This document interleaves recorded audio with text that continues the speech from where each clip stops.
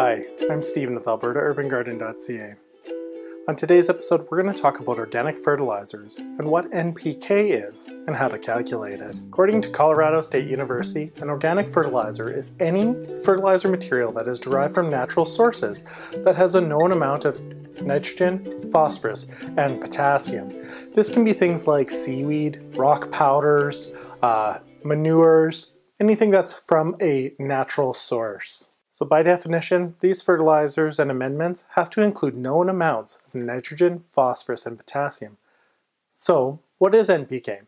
Well, NPK refers to the percent by weight that these elements make up of the material that you're adding. By industry standard, they include the other molecules, not just the elemental numbers of, say, nitrogen, phosphorus, and potassium, but their more common forms. So for nitrogen, it comes in 3 different organic forms: ammonia, nitrate, and nitrite. Phosphorus is more commonly found in P2O5 and potassium in K2O. So if you have results, such as the elemental results that we've been presenting in our lab results, you'll need to convert them from the elemental results to the combined organic molecule, and then milligrams per kilogram, which is roughly parts per million, to percent, which is parts per 100. So what this will allow us to do is to compare our free local resources to, say, a commercial product, and really compare apples to apples when you're taking a look at what option you want to use. So the first thing you'll want to do is you'll want to figure out the percent of the organic molecule that our elemental number makes up. In order to do this, we're going to use atomic weights. What atomic weights are is essentially the weight of the element. Every element on the periodic table has its weight, and they're all unique. So let's use potassium as an example. It's most commonly found in nature and organically available in the form K2O, which means for every 1 atom of oxygen, there are 2 potassium atoms. Potassium has a molecular weight of 39.1, whereas oxygen has a molecular weight of 16. So when you add together 2 times 39.1, which is the potassium, to 1 16.0, which is the oxygen, you end up with 94.2, which is the combined molecular weight of that molecule. So you take the combined molecular weight of the potassium in this organic molecule, you divide it by the total weight of the organic molecule, which is 94.2, multiply that by 100, and that gives you the percent weight of the potassium of 83.01. It's now time to start converting.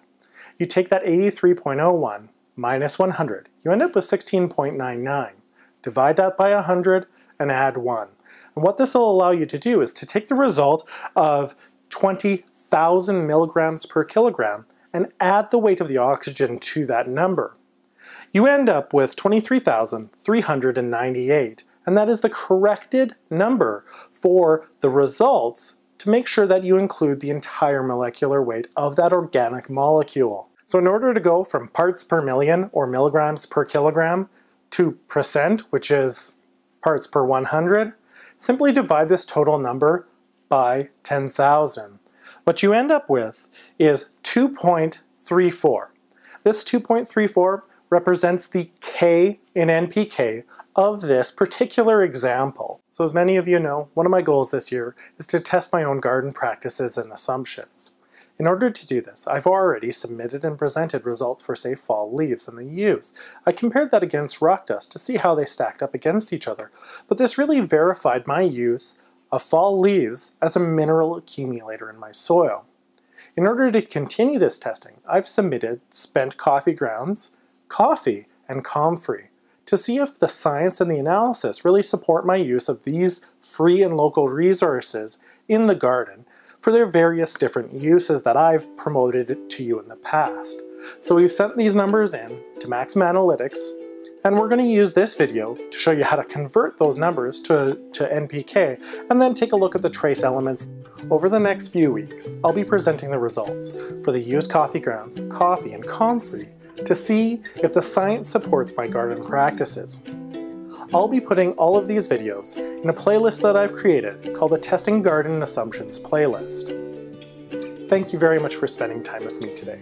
I appreciate it very much, and I hope you have a fantastic day.